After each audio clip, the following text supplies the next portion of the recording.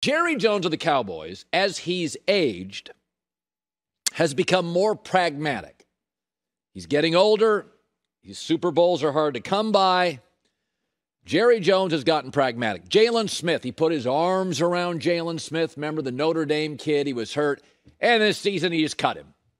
Whoa. Jerry loves his players. Not that much. He wants to win games. Micah Parsons is better.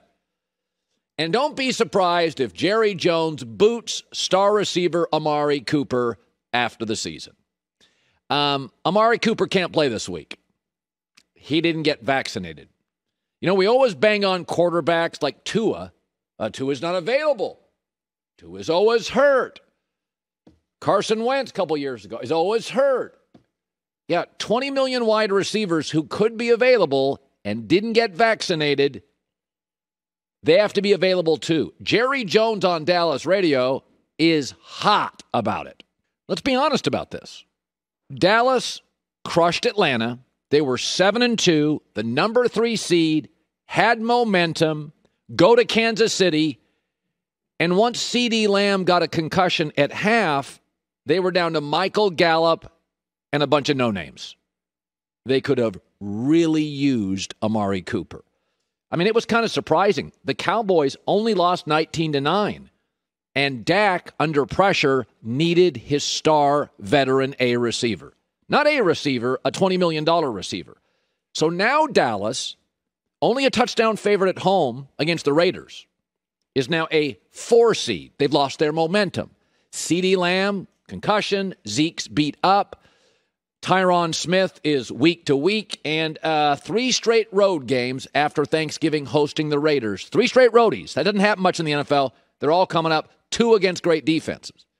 By the way, I wouldn't be shocked if Jerry texted Michael and said, you're free to take some swings at this. Like when COVID hit, the rule I had was quarterbacks got to get vaccinated because teams don't carry 6 and 7. That's the first thing. Like quarterbacks, get vaccinated. Be a team player. Get off your Reddit board. Get vaccinated. But the second thing to think about is this is the NFL. People get tackled. We're in late November. Teams are falling apart. And all that momentum Dallas had, and you can hear it in Jerry's voice, could have been wasted. Because a nice kid didn't get vaccinated. And if CeeDee Lamb isn't ready to go against the Raiders, Dallas has never been as good. Dak has never been as good when he doesn't have Amari Cooper.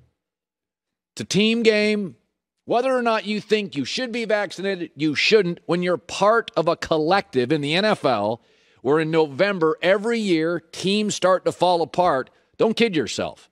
That game against the Chiefs was winnable with Amari, and this one now without Amari is absolutely losable. Momentum matters. You could hear it in Jerry's voice. He got rid of Jalen Smith. Don't think he'll forget this. The Chicago Bears situation with Matt Nagy. Tomorrow the Bears. Andy Dalton will start. Justin Fields is hurt. We'll take on the abysmal Lions. And the situation with Matt Nagy, listen, the Raiders are going to hire a new coach. We know that. And the Bears are. It's a matter of if not when he gets fired. Yesterday, he met with ownership before a second walkthrough with the team. He then canceled the rest of his meetings. The locker room, according to reliable Chicago newspaper people, the locker room is asking questions. There's no clarity. It's just a mess. And so Matt Nagy, this is probably his last game, win or lose. So the question becomes, is the Bears a good job? So it's interesting because there's 3 types of rebuilds in the NFL. There's the we need everything, including a quarterback. That's Houston. Those are tough jobs.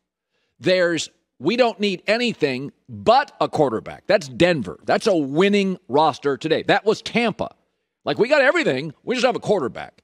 Those are really good jobs, but it's hard to find a quarterback. And the third one is where Chicago is at. We think we have the quarterback, and we have some nice pieces, but our current GM gives up draft picks, up against the cap. We had to get rid of players because apparently we're using a bank and we don't have a credit line, unlike the Rams who can pay 2 quarterbacks and they're still one of the best teams in the league. The Bears' job has actually got many things going for it. Number one, it's an offensive league. This is really a great year for young offensive coordinators to graduate to head coach. It's a really good year in the league. You have a top defensive coordinator with Indy. You've got 3 to 4 really good offensive coordinators. That's the key. It's a great year to be looking for a young coach.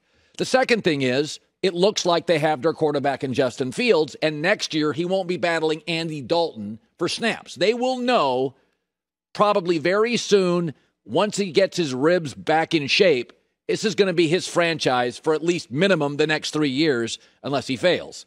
And the third thing is, their running back, wide receiver, tight end talent is pretty good. The Bears have 2 issues. The offensive line, it's not like Jacksonville bad or the New York Giants bad or Atlanta bad. It's ranked like 18th, 19th, 20th. You could solve it in the draft. The other issue is they've only got 4 draft picks, but they have some capable defensive players who are getting old and expensive. You could move and get picks. This organization just needs, at the top, coach and GM, smart, young, capable people. This is a wildly passionate fan base. Historically, they've never fired a coach in season. So say what you want about the Chicago Bears, but they've given a lot of coaches an extra year. This is not an offensive line that is not fixable. The Chargers fix their offensive line because they have a good GM in one off season. The Bears can. They've got to move some old defensive pieces, get more draft picks, hit on their first 2 to 3 picks.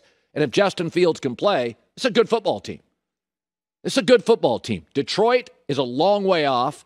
Minnesota, if Mike Zimmer doesn't win down the stretch, will have a whole new staff in with Kirk Cousins. And Aaron Rodgers, he could leave too. So I don't think, listen, if you have the quarterback, Denver, John Elway checked out in 1998. 23 years later, Denver has only been good at quarterback when they rented Peyton Manning. And Dan Marino left in 1999. That's 22 years, and they still can't get it right. So of all the rebuilds out there, there's an argument to be made. The best rebuild, because it's so hard to find a quarterback, right? You get about 1.5 a year in the NFL. Find a great quarterback. The best kind of rebuild is we've got our quarterback. We've got some good skill people. We just got to get better in the front office and fix our own line. That is incredibly solvable in one off season. Hi, everybody. Thanks for watching. Subscribe here to get the latest from the show. Also, be sure to check out more of the best clips from The Herd or go watch a few segments from other shows on FS1.